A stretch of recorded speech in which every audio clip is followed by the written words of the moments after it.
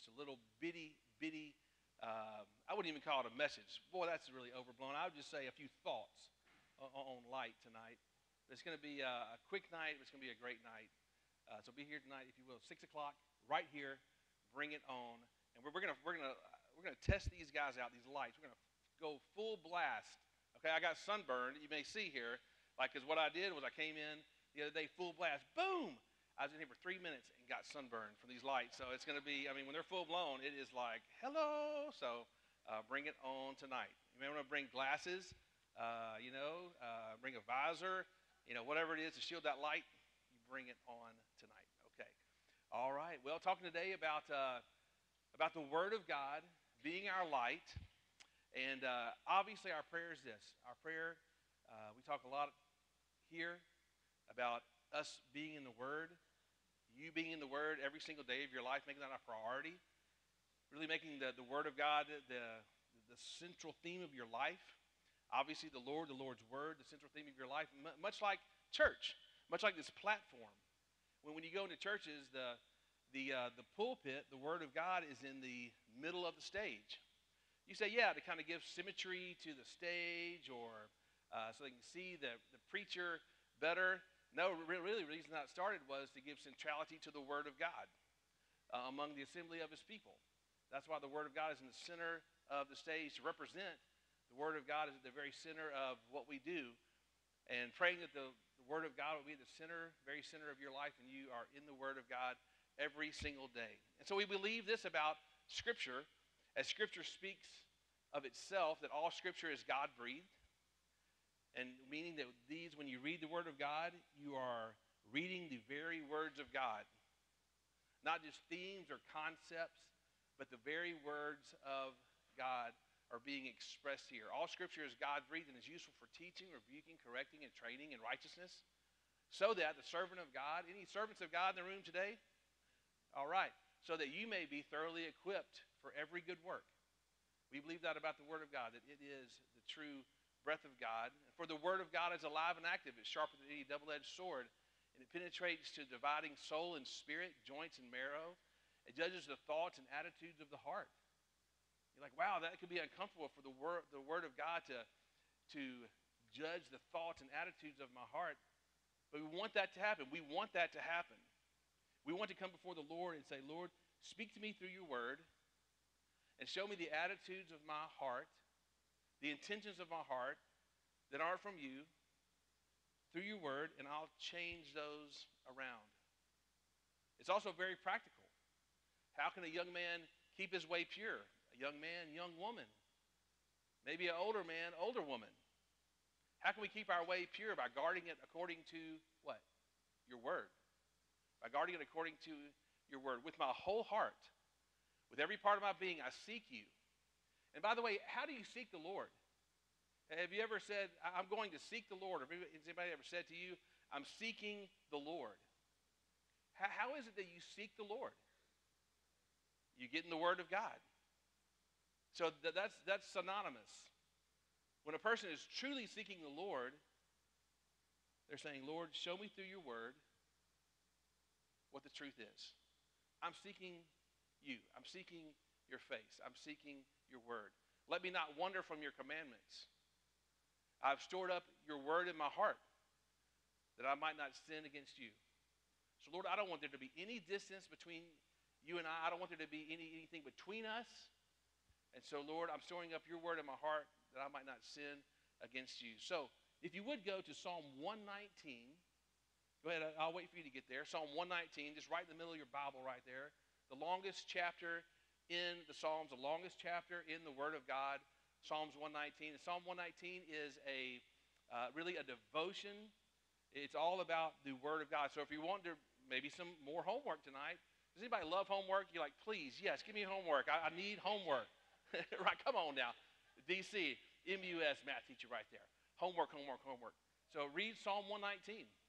It is long and it is beautiful. It's speaking about the Word of God. And so talking today about having a 119-watt life from Psalm 119 as it speaks about the Word. Now, obviously, we're not going to go through all these verses in Psalm 119. It would take us, 6 weeks, right? But let's just focus on Psalm 129 through Psalm 138. Is that okay with you? If we do that, okay. And let's see what this produces, what living in the light of the Word of God produces in our life. Number one would be obedience. Obedience to the Lord. Look at Psalm 119, 129. Your statutes are wonderful. Your statutes are wonderful. When's the last time you were filled with wonder and awe from the Word of God? A lot of times, even as believers who may be more familiar with the Word of God than others, sometimes we just see, yes, it's the Bible, it's the Word of God. You know, it's just kind of, I have it around. It's on my dashboard. It's on my coffee table.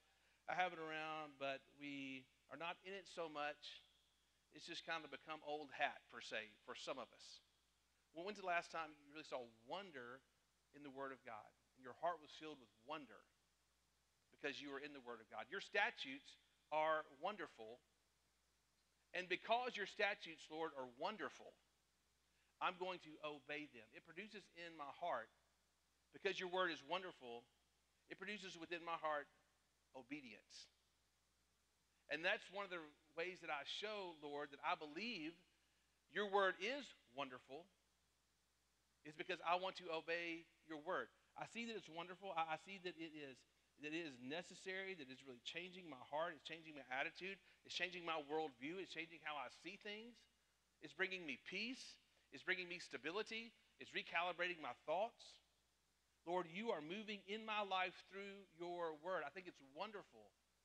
And therefore, Lord, because I know that these are your words, this is your love letter to me, I'm going to show you how wonderful I think you are and how wonderful your love letter is and your Word is to me. I'm going to obey it. I'm going to obey it. So do you think the Bible is wonderful? Like this little man on the screen right here, woo! Do you think the Word of God is wonderful when you're in it? Do you get lost in it? Do you want to go deeper in it? Do you think the Word of God is wonderful? I would say, here's a way to tell once again, is are you actively obeying the Word of God? Are you actively obeying the Word of God? Are you in the Word of God? Because yes, Lord, I think it's wonderful. But more than that, just checking off the checklist. Yes, I had my quiet time. I read a couple chapters or a few verses. More than that, you're obeying the Word of God because it is wonderful, coming from the most wonderful one. And so if, and we believe it is, but if God is who he says he is, and if the Bible is what it says it is, you with me? And if the Bible is what it says it is, then the only real response that we have is to obey the Word of God. So if we say, Lord, I believe who you are is holy, holy, holy, that everything the Word of God says about you is true, that I have no doubt about your character and who you are. And Lord, I have no doubt that your Word is the Word of God, that it is actually your words to me to live my life by, then the only reasonable response is to obey the Word of God. It would not be to leave it on the shelf. It would not just be to read it and for it to go one ear and out the other. It is to read it and obey the Word of God. And therefore, you are saying to God through your actions, Lord, you're important to me. You are important to me. I read your words and I obey. But also, the Word of God produces within your life illumination. And that's what light does, right? Illumination. Look at verse 30. The unfolding of your Word gives light. The unfolding of your words give light. So when I'm in the Word of God, when you're in the Word of God, and it is unfolded to me, it's already been revealed, right? We have the revealed Word of God right here. But as my understanding increases and it is unfolded to me, and understanding, it gives me light. Just like we talked about last week, right? You have a path that will lead you down a dark path. You have a path that will lead you down a lit path. The Word of God brings light to your life and illuminates your path. And that's wonderful because as a believer, you move from being a child of darkness to a child of light. The Lord did that for you. Positionally speaking, he did that for you. He moved you from this kingdom of darkness to the kingdom of light. But now as we live our lives day to day, we are in the Word of God, and it illuminates. It brings light to our path, and it shows us the way to go. Obviously, an iconic passage from Psalm 119 is this, Psalm 119, 105 and 6. Thy word is a lamp unto my feet. That would be a great song. Maybe we could ask Renee to sing that song sometime for us. It'd be fantastic. Thy word is a lamp unto my feet and a light unto my path. I've taken an oath and confirmed it. Have you taken that oath, by the way? Like, what do you mean? Like, is this some kind of ceremony? No. I'm talking about between you and the Lord.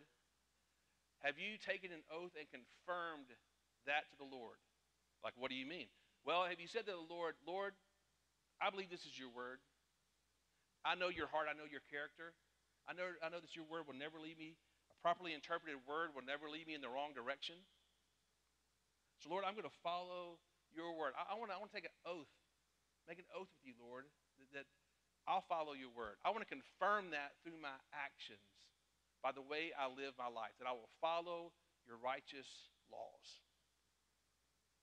Now, remember, as someone said before, the Lord has not given us a crystal ball, meaning that he's not showing us the future of your life. What he's doing is he's giving you a light for your path. So when you step in obedience with the Lord, you read the word of God, you obey it, he lights up the next step, and the next step, and the next step of your life and spiritual growth. And then the word of God produces understanding. It produces understanding. In Psalm 119, verse 30, the rest of that verse, the unfolding of your word gives light. It gives understanding to the simple.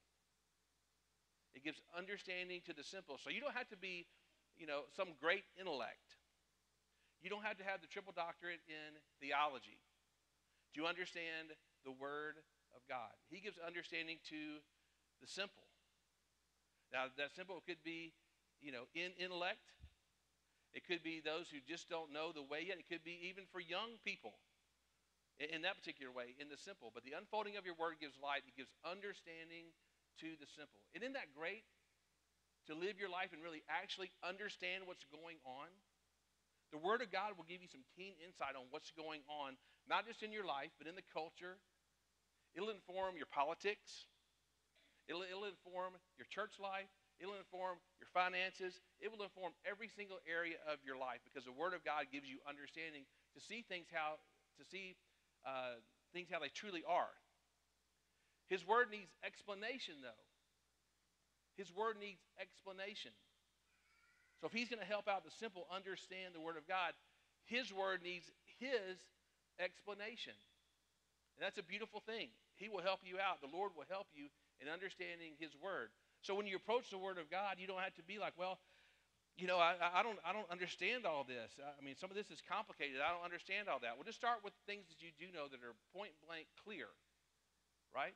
Obey what you do understand. The Lord will give you understanding and how to apply the word of God to your life. But his word needs explanation, and the best explanation of his word comes from his word.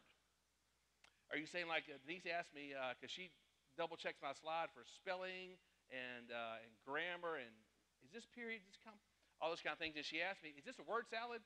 And I was like, well, I don't know. I changed it around a little bit, but his word comes, the best explanation of his word comes from his word, meaning that, you've heard this before, that the best commentary on the Word of God is the Word of God itself. Meaning that if I read a passage and I'm like, I don't know if I understand that. Well, you can look in your Bible right now. Probably in the middle of your Bible, in between these two columns, you have a line of verses. Right? Anybody's Bible have that right there? Just a line of verses right down the middle? Anybody? Am I here alone? Okay, thank you so much. Okay, so you have these two columns right here. So if I'm like, well, I'm not sure what this verse means, what I'll do is I'll look in the center passage right here, or look at other scriptures that would shine light on this particular passage. It gives me a clear understanding because I want to make sure that I'm not interpreting something incorrectly and that the Word of God is matching up with the Word of God, right? Because I could read a verse out of context, but I'll read something over here that takes it point blank. It's not going to contradict itself. So the Word of God is its best commentary on itself. The Lord will help you understand his Word. In fact, we're learning on Wednesday night about the Holy Spirit, right? But when he, the Spirit of truth comes, we're learning this, comes, he will guide you in all truth. He will guide you in all truth. So what's with the picture of the waterfalls? We may have seen this waterfall before. This is where Denise and I went to college, Toccoa Falls College, North Georgia, 90 miles north of Atlanta. This waterfall, the tallest waterfall east of the Mississippi, is on the campus. All right? So this is where Denise and I kind of started flirting and making googly eyes at each other, right? And so the point of all this, though, is this. When I was in college, I used to take people on tours. I was an admissions counselor, right? So I would guide people around the campus, people who are interested in coming to college there. I'm like, hey, how you doing? Let's walk around the campus. Let me show you around, right? And so I get to different parts of the campus, and then I would say, this is the largest waterfall east of the Mississippi, right here on your college campus. You come out here, read the Word of God. You give them different guides around the campus. But the Lord, the Holy Spirit himself, will do that very thing for you in your life. He'll guide you around the campus of the Word of God. He'll just take you from stop to stop to stop to stop and show you the truth of the Word of God. That's one of the things that he does. He leads you into all truth. But when you're in the Word of God also, it will produce in your life, in your heart, desire, even more so, to be in the Word of God. The more you're in the Word of God, the more you want to be in the Word of God. I open my mouth and pant, longing for your commands, Lord. The more you're in the Word of God, the more you long for the Word of God. That becomes the central part of your day. It becomes a non-negotiable. Lord, I want to be with you. I want you to speak to me through your Word. So let me ask you this question. How would you rate your desire to spend time with the Lord through Bible study? You say, well, I pray a lot. That's awesome. But the question is, how would you rate your desire to spend time with the Lord through Bible study? What's your desire level in there? Are you running on empty there, Jackson Brown, on that? Or are you kind of going more to the full on that? You have a full tank of desire in that? How would you rate your desire on that? And one way to increase your desire for the Word of God is to be in the Word. So maybe, don't come to the Word of God and say, well, you know what? I guess I've got to read a chapter a day, a book a day. No. Hey, if you're just starting out, just read a verse. Just read a verse. And just meditate on that verse. Just think on that verse. Right. Like a piece of art. Like you go to a museum and muse over these art pieces and think about these art pieces in the museum. See the Word of God as this is beautiful art. Really, no matter what your view on the Word is right now, you may be coming to the Word of God saying, yeah, I don't know if I have the same view as you do, Eliott, believing all this is true. But hey, I'll play your pastor game, right? I'll get in the Word of God and meditate on a verse, think on a verse, and roll that around. I'm telling you, the Word of God will change your heart. It'll change your mind. But examine the Scripture like you would, like you're in a museum, looking at this artwork from different angles, really trying to understand what the author is saying to you, the artist is saying to you. But you've heard the saying before, the rich get richer and the poor get poorer. You ever heard of that before? It's the same thing with the Word of God. Those who are in the Word of God get richer and richer and richer because they mature more and more and more in their relationship with the Word of God, with the Lord himself. Those who are never in the Word of God, no matter what their excuse may be, if you're not in the Word of God, you're going to get poorer and poorer and poorer, spiritually speaking. Because the way that you mature spiritually is you read the Word of God, you apply the Word of God, you obey the Word of God. Right? You know about the Lord by reading the Word.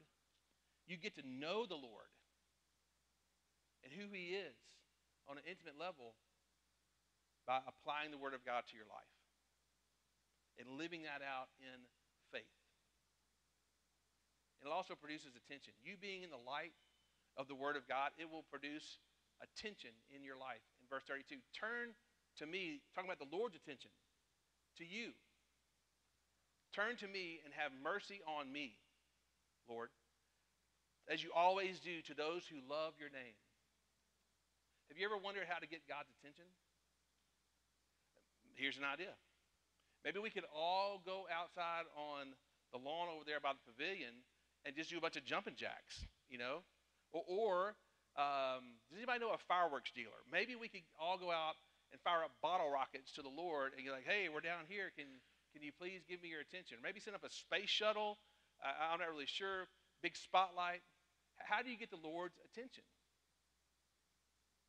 I would say this. Showing the Lord that he is important to you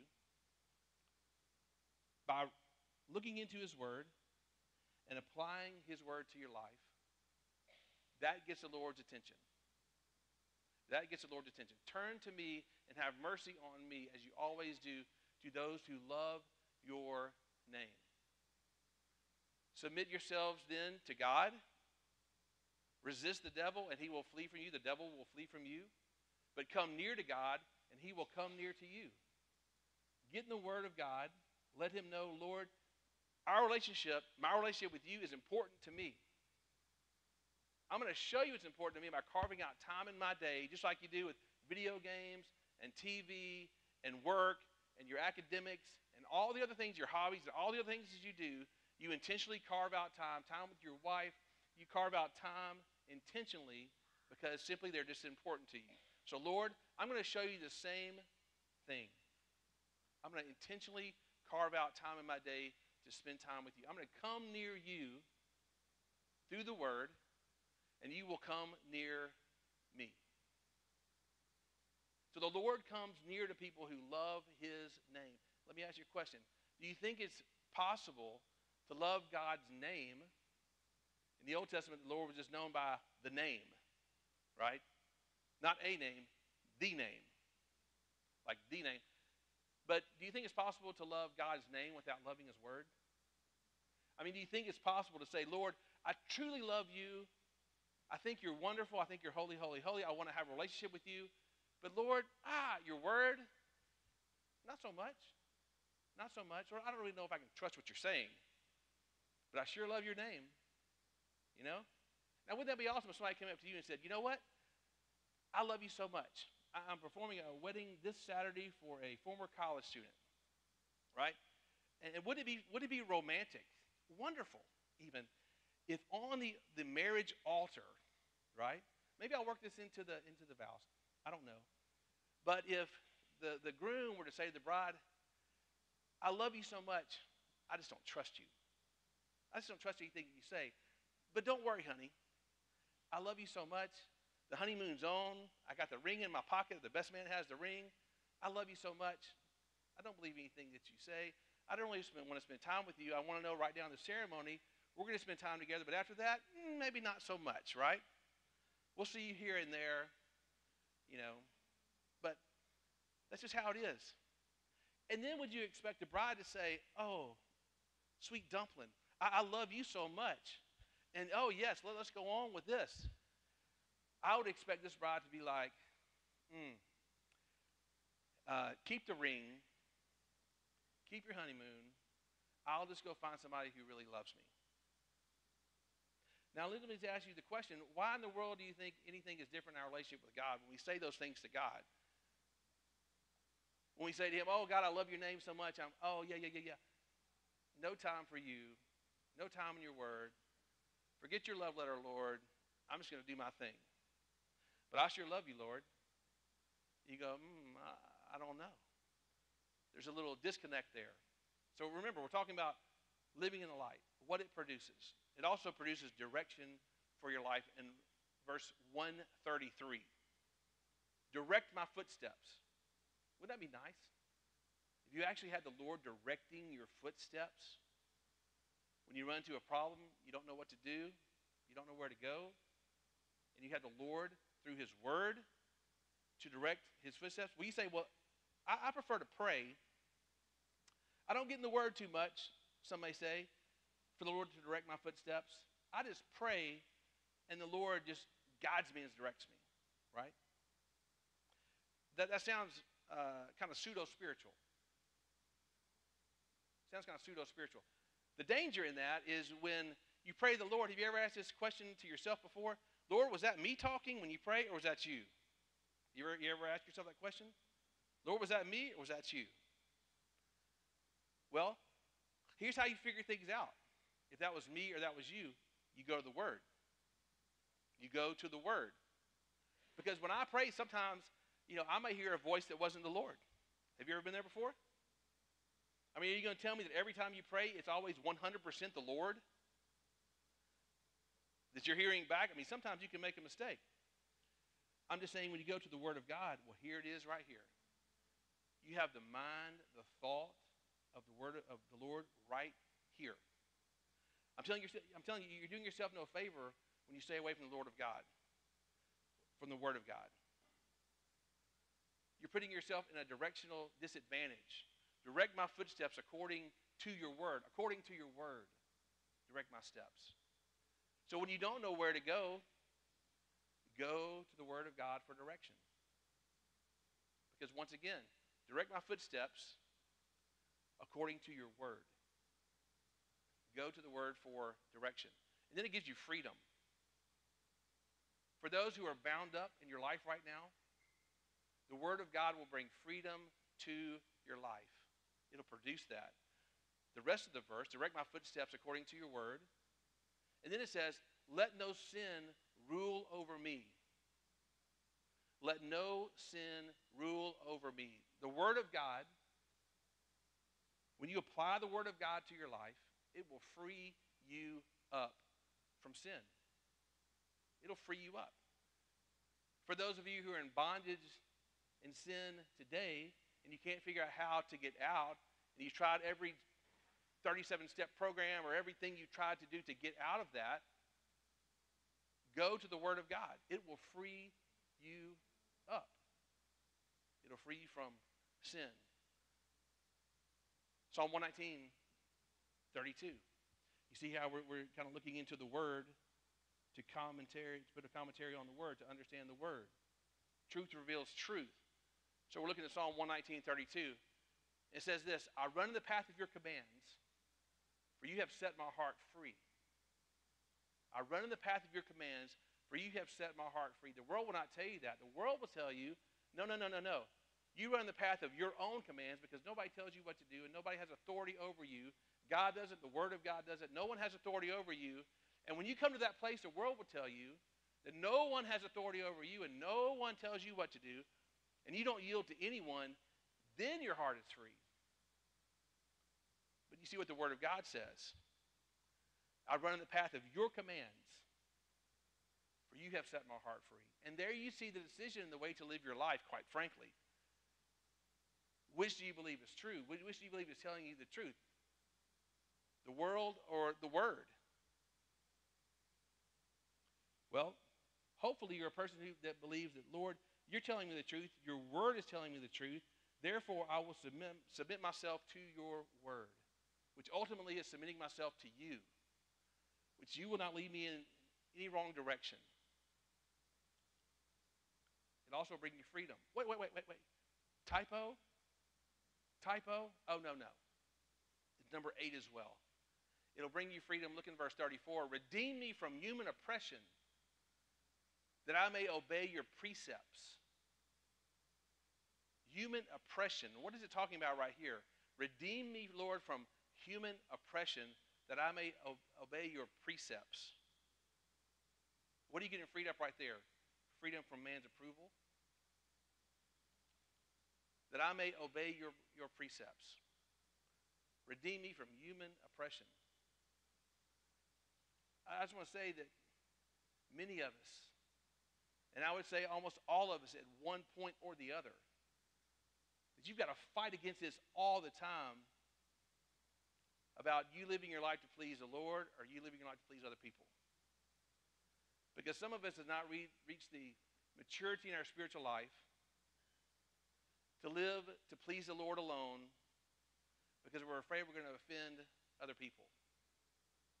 And we're afraid that people are going to come to us and say, you know what? I don't think you should live your life that way. Or we feel like we're going to disappoint people. In essence, we've turned into people pleasers, many of us, and not God pleasers.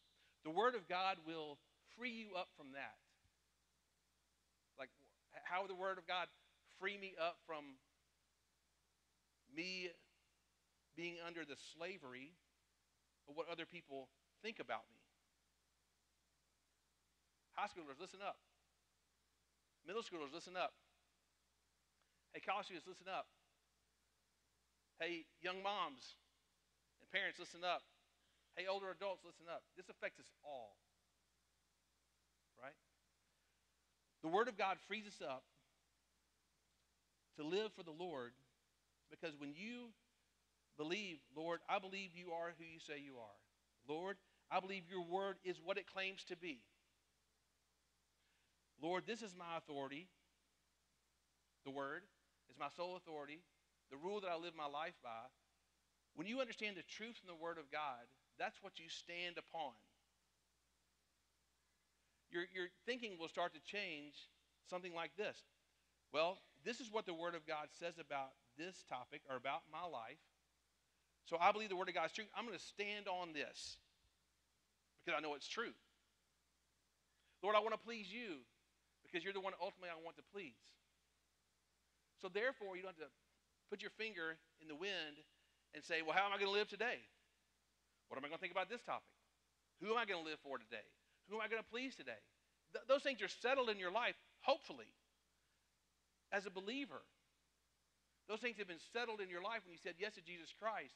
You're saying, Lord, I'm following you. I'm following you. Hopefully that foundational decision has been made. And I'm not just talking about your salvation. I'm talking about how you live your life day by day and what authority is over your life. That we would be freed up from human approval. Can I get an amen on that? That we would just be freed up from that and say, Lord, I'm following you. And then favor. Favor in verse 135. Make your face shine on your servant and teach me your decrees.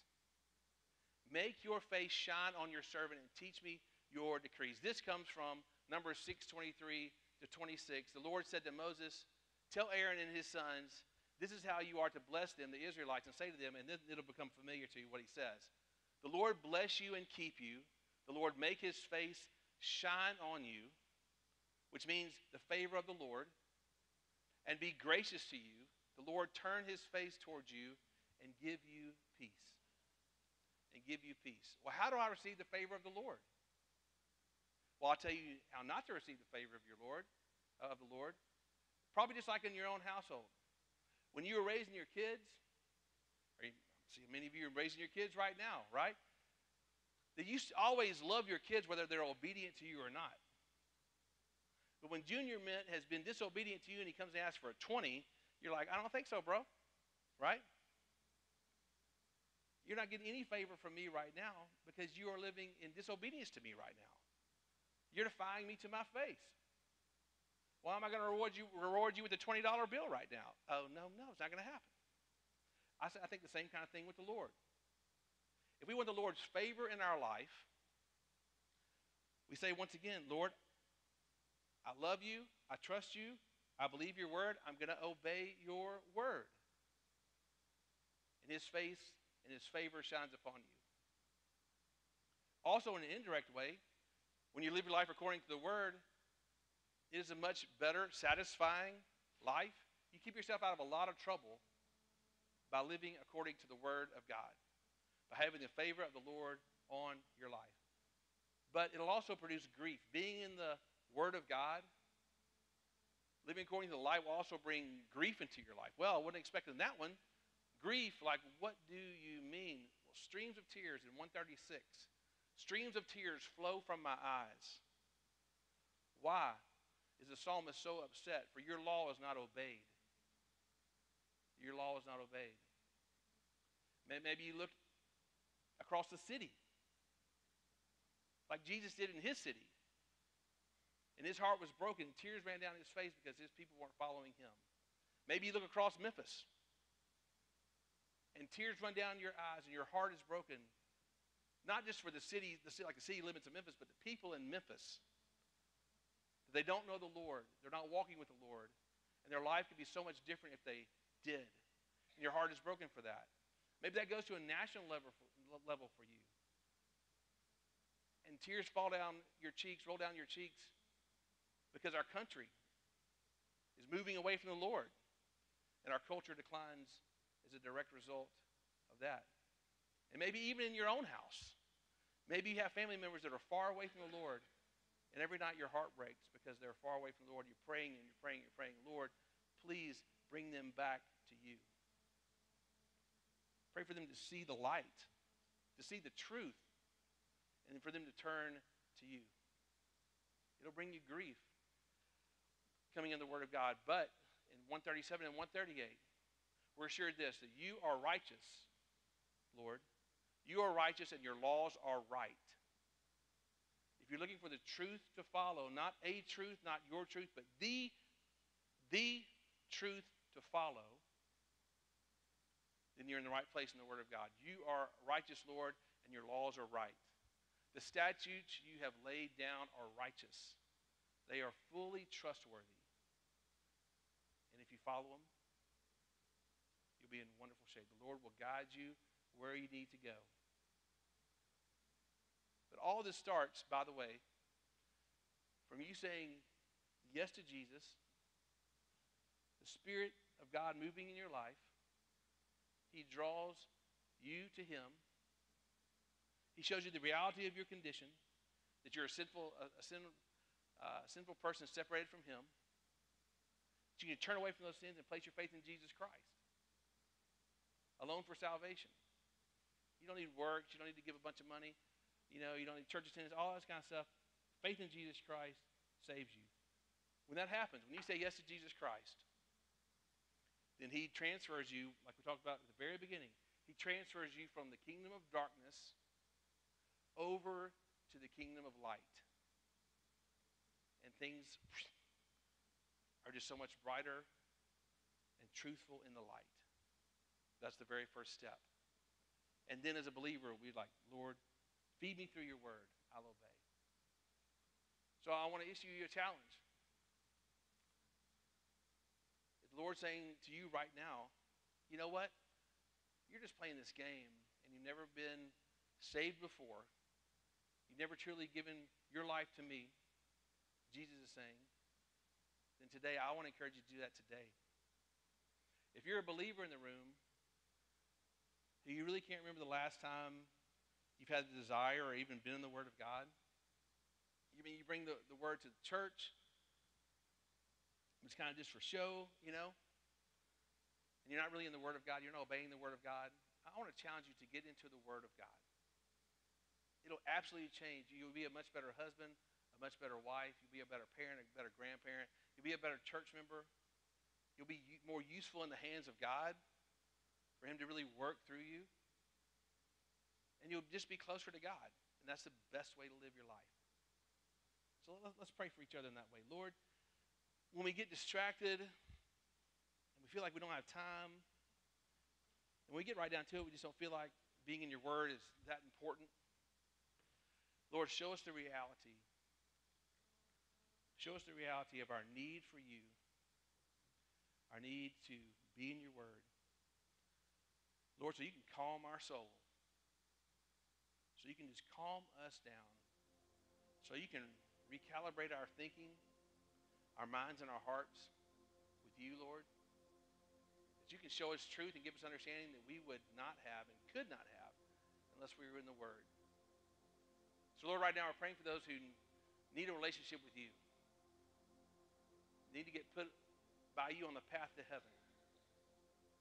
And then, Lord, for those who need to get in the Word, get serious about their walk with you, to live in the light. We love you, Jesus. It's in your name we pray. Amen. Would you stand with me, please?